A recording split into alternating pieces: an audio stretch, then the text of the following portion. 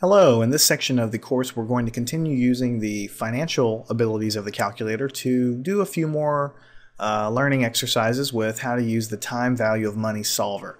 You know, a lot of us plan for retirement and or have a retirement planner that helps us with that. And the basic idea there is you're putting a little bit of money into an account when you're very young and using the power of interest to grow that money, because as interest comes in every year, it goes back into the pile, which then generates more interest in subsequent years.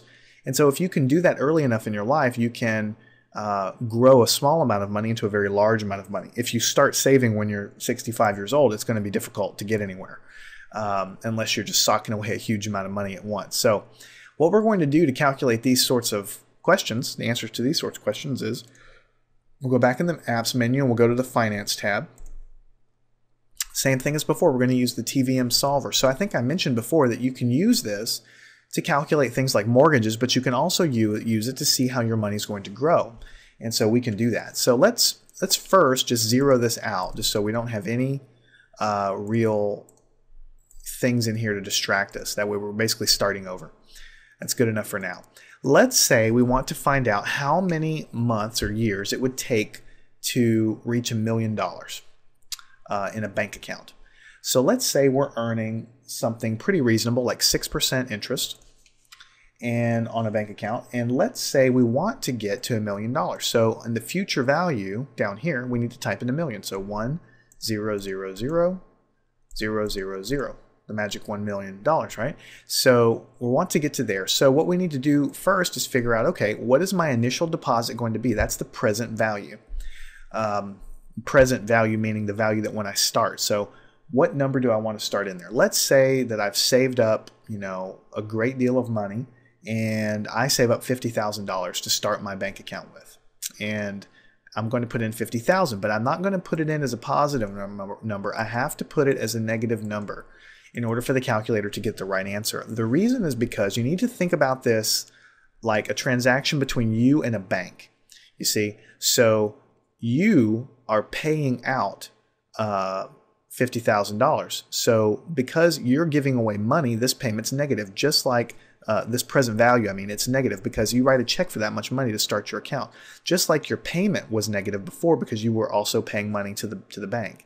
Now, you put this information into the calculator and you have an interest rate here that's given to you by the bank. You're paying the bank $50,000, so that money's coming out of your hands, so that's negative. But every month you make a small monthly payment, or in this case, in this example, a large monthly payment. Let's say that you commit to the bank to pay $800 a month to them to put into your bank account. So you put in $800, but you have to put it in as a negative number. And the reason is because that money's coming out of your pocket, so it's cash flow away from you.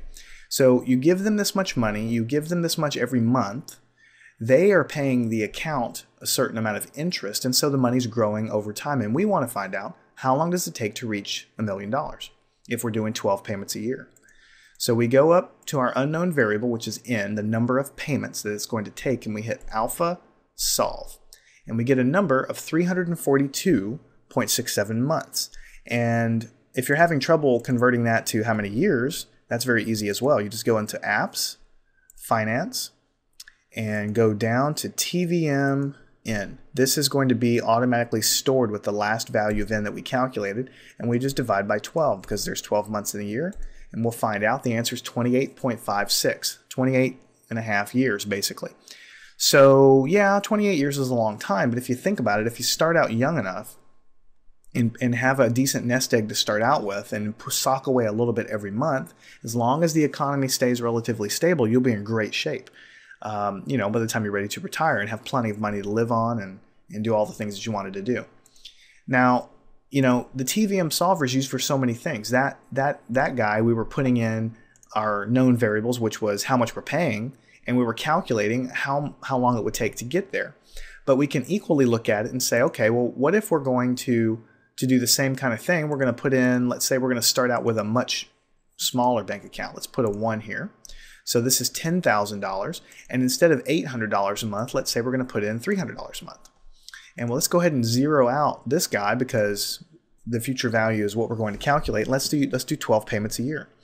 So if we go up here, just as a curiosity, something a little more realistic, you start with $10,000 in the bank and you put in $300 a month. Not a huge payment every month, but at least it's consistent.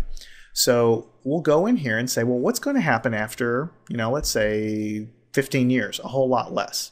15 years, so we can put 15 times 12.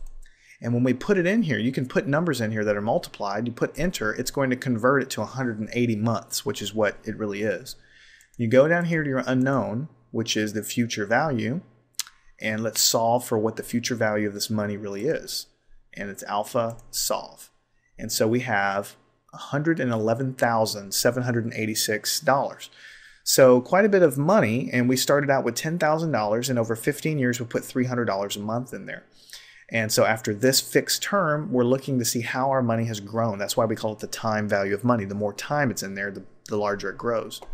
And we can also quit out of here and go into the apps menu if we were a little bit more curious under finance to see exactly how much money we made over those 15 years.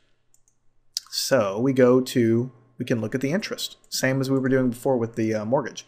We can do interest, and we want to type in from month number 1 to month number 180, because remember it calculated that it was 180 months. How much interest did we earn total over that entire period, above and beyond what we actually just put in the bank ourselves?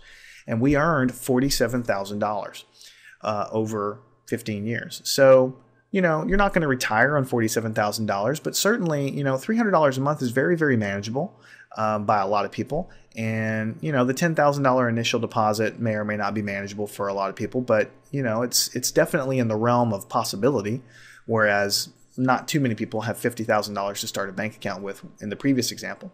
But the point is, and that was only for 15 years though, the point is that if you can start out younger and start your account and put it in there and let it grow, even if your payments aren't big, if they're just consistent, then your bank account will grow exponentially. And much like the mortgage example, where we didn't really start to pay off our loan until the end, with the interest example here, our money starts to grow like an explosion there toward the end. Not too much in the beginning, but it starts to grow. It's basically the opposite of that mortgage example. And we start to get really, really great dividends toward the end there.